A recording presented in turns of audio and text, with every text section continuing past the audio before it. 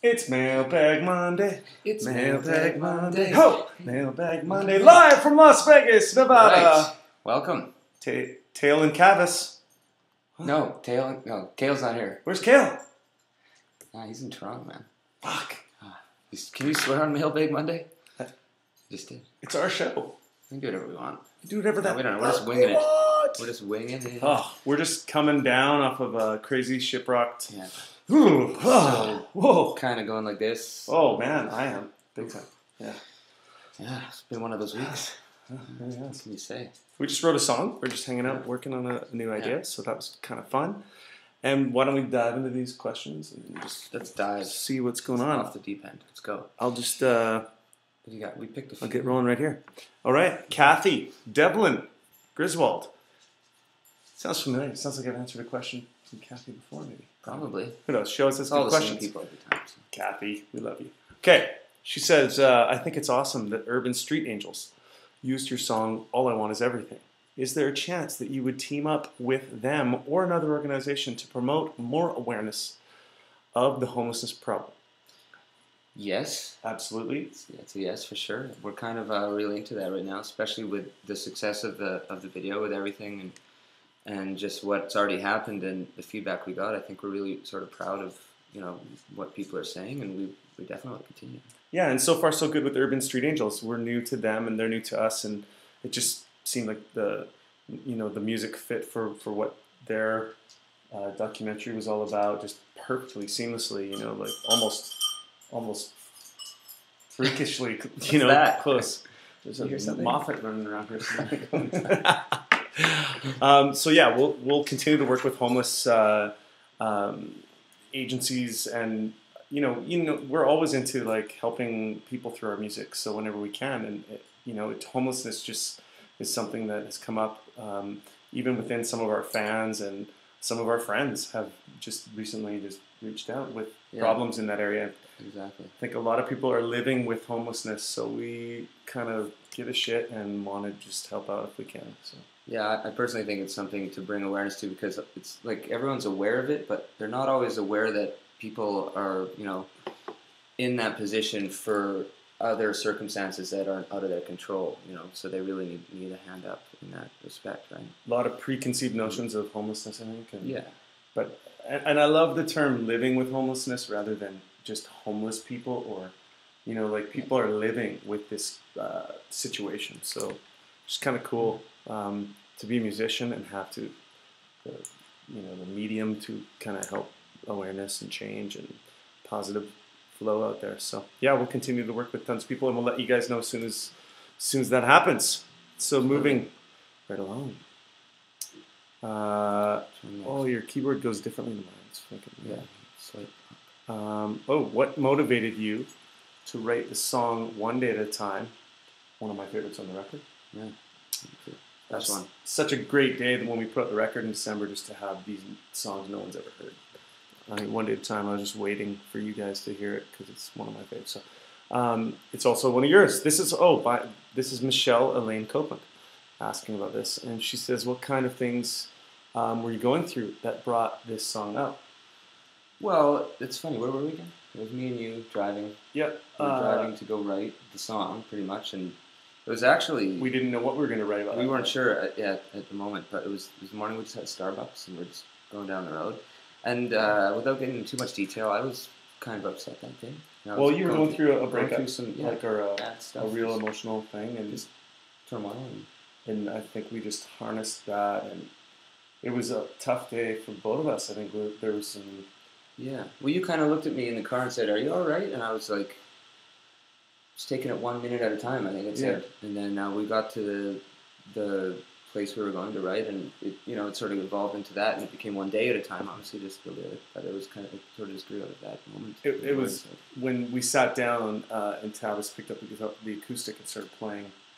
That riff just flowed out of you, that whole musical idea, and we just followed it up really quickly, and those melodies came. Like, it was like, I mean, every song takes a different amount of time, but that came together in a few hours. Yeah, that was one of those ones which was we knew it was special when we had the whole song after 3 or 4 hours, and it was just done. Sometimes you go back, you rewrite, you cut and paste, and you do something else, but that was just like, it was just done.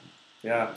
And then the lyrics, I just channeled the fuck out of the situation and the room and Tavis's emotional and my emotional situation. I think we were like in a writing mode, so we were just like burnt out too. So you're at the edge of your person, and you're just like, I'll never. I think I'm proud of different lyrics in different ways, but that opening line in that song is just, I'm so proud of that. I was just like, can't deal with the future. I'm so stuck in the past.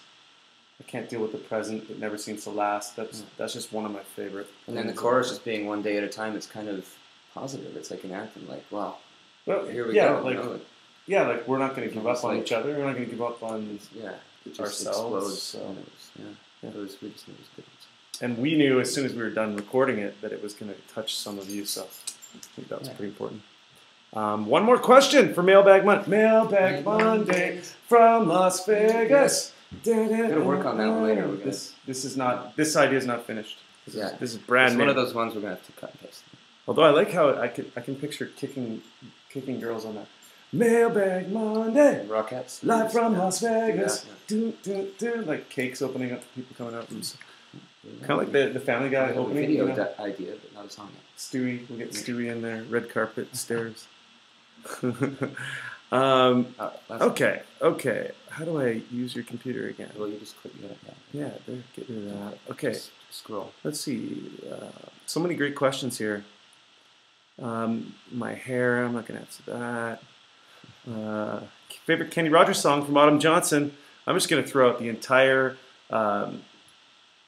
Gambler era record. Oh my God, that's just every song on that. Coward County, The Gambler. My favorite song. By Oasis. Yeah.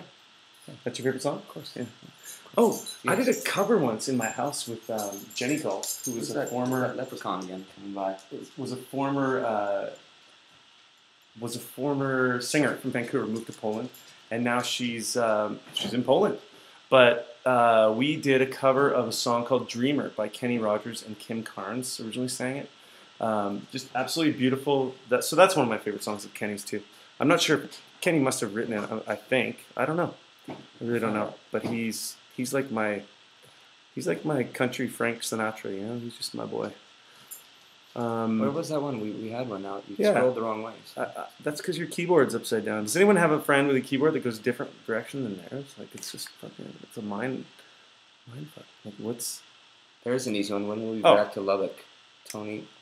From Jamie, always back to Lubbock. Question is soon. Yeah, sometime. Texas is one of our favorite places to tour, and Lubbock, we're always in Lubbock. Yeah. We Lubbock. We love Lubbock. We Lubbock. That's horrible. We love it. Let's just keep answering a few of these because lots of people like Jerry Pascal. Jerry. I'm sorry, I screwed up how to say your name. Yeah, Paschal. Yeah, right. Here today, Paschal. We got Jerry right. Yeah, Jerry. Jerry. That's easy. It was rigged. It was Jerry rigged. So everyone keeps asking about the hard copy. When's the hard copy of yours? We don't know, but the best thing you can do is go to 11.7 Music, Better Noise Records. There's more traffic on 11.7, so I would go to 11.7 myself and just demand hard copy because we want it just as much as you. And I think the more noise that we make as diehards and fans of music and albums, we'll get it out there. And we want to release it on vinyl too. So while you're there, just say, and while you're at it, get out some plastic and melt it. Yeah, I guess CDs are melted plastic too. So. What kind of plastic? Not vinyl. Rubber tree? There was one more we were actually going to... This is going to be epic. We're just going to go through all the other ones while we look for the one we want. Jacqueline Crank. Did you say that's Crank? Crank. She says, miss my boys, and we say, we miss you. Thank you. That's not even a question. That's not a question? It's a complete redo, actually. I have a question for the entire band. What is it like playing with Disturbed in that crazy ska metal core band in house? Skindred. Oh, Skindred? Yeah. Yeah, awesome. Those guys are great. Oh, yeah. I could watch them every night. I think we've answered a lot of questions here. Oh, have you ever sang O Canada at a sporting event? The answer, who's asking that? Have we? Trisha Lindsay. We have not sang O Canada, but we have sang the Star Spangled Banner at the NASCAR in Chicagoland. So Anyway, it's pretty funny, but a bunch of Canadians singing the American national anthem. But we nailed it. You can go on YouTube and just search Art of Dying national anthem because they don't know we have one. Probably we do 5 more anthems, but they're unreleased. So what I want to do is the Australian national anthem. I want to do Waltzing Matilda. Waltzing Matilda, Waltzing Matilda. I'm not crazy about it. Will she'll come waltzing Matilda? It's a good drinking song. Oh, let's go to Oz. I still don't get it. Waltzing Matilda. Waltzing. Well, who's Matilda? She's a dancer. Yeah, of course. And you've been drinking beer while you're waltzing with her, and you've got your Fosters, and you're just giving sounds like a lot of fun. She's a kangaroo. Oh, wow. Blew my mind. Never box a kangaroo. All right, Mailbag Monday, live from Las Vegas. We're out of here. All right, signing off. Yeah, see you soon.